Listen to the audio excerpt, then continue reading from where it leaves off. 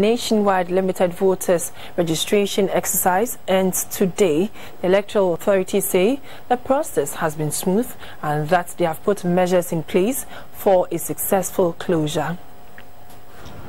The limited voters registration exercise began on June 17, 2019. The exercise was designed to register Ghanaians who failed to register in a previous exercise, as well as those who have now attained the voting age of 18. The registration ends today.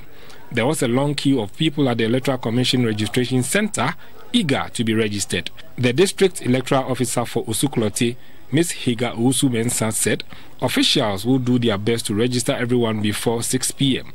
She said provisions will be made for those who would not be able to register before the closing time. From the 17th that we started up till today, it's been smooth. We've been able to tame the people in the queue, and we have been able to absorb the pressure that's mounted up right from the word go. Some constituents made comments. It has been quite smooth. The issue officers have been cooperating.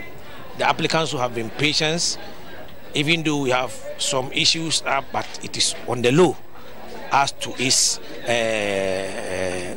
smoothness. So we have it going well. My position is that the EC could have done better. When I came here since morning and I'm down with the card, but I can see that the chairs are not enough and the canopy, so they should bring more and they should supply them water for them to drink. Today being the last day, and you understand the kind of pressure that the EC officials are just going to bear.